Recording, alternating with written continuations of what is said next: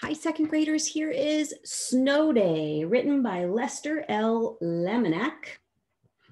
I think that's how you pronounce it. Illustrated by Adam Gustavson. I love the illustrations in here. They make me really feel like I'm there in the story. Oh my gosh. Okay, Snow Day. And do you notice the punctuation? Usually in story titles, you don't have punctuation, right? You don't have periods in titles usually, but oh my gosh, snow days are exciting. An exclamation point seems like it fits right in, right? Okay, snow day. It makes you want to say the title with like excitement and emphasis, right? Did you hear that? Did the weatherman just say what I thought he did? Did he say snow? Look, it's in bold. Why do you think the author chose to make snow bold and in all capital letters? Because it's exciting, right? Oh, please let it snow, lots and lots of snow. Look at the sky. I can feel it in the air. We're getting snow tonight for sure. Just imagine so much snow, even the buses can't go. No, so much snow, even the teachers can't go. A snow day. Do you know what that means? No alarm clock ringing, no one saying time to get up, no one shouting, hurry or you'll be late. No, school. I can't wait. Tomorrow we'll have a PJ day. We'll pile on the sofa and snuggle under that old blue blanket and we'll sip hot chocolate from giant snowman mugs. Oh, look at the cute snowman mugs. We'll stay inside warm and cozy while the snow drifts down in soft white heaps.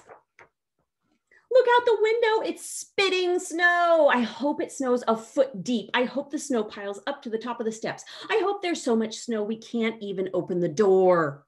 No school for sure.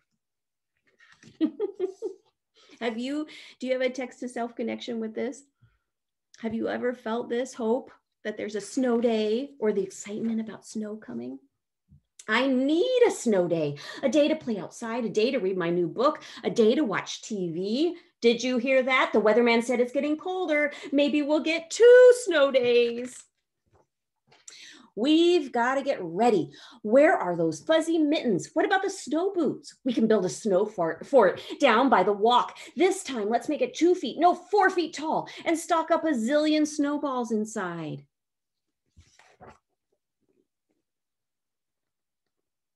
Kind of a cool perspective from up above, looking down at the sidewalk and the house. Isn't that cool? It's kind of like you're up in the snow. Whoa, look at that sky. Snow is falling like a bazillion goose feathers. Yippee! Wonderful, amazing. We can't go snow. Oh, here's the one from the cover. The illustration, right? Where have we put the sleds? Come on, help me bring them up. We'll go sledding on Mrs. Cope's field. The sleds will shoot down that hill. I know, we should go to bed. Tomorrow's a big snow day. Good night, everyone. Sleep tight, everyone. We're building a snowman tomorrow.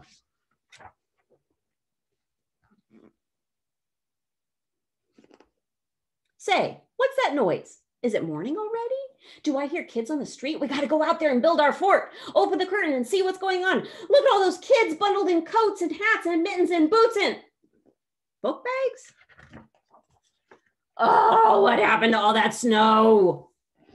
Yikes, we have to hurry. There's no time to waste. Brush your teeth, wash your face, comb your hair, throw on your clothes. We've got to go.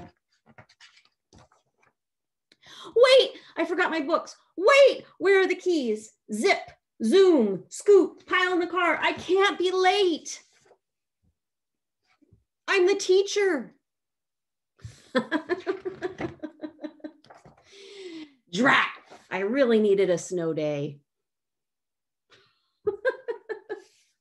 So who was the narrator? Who was speaking?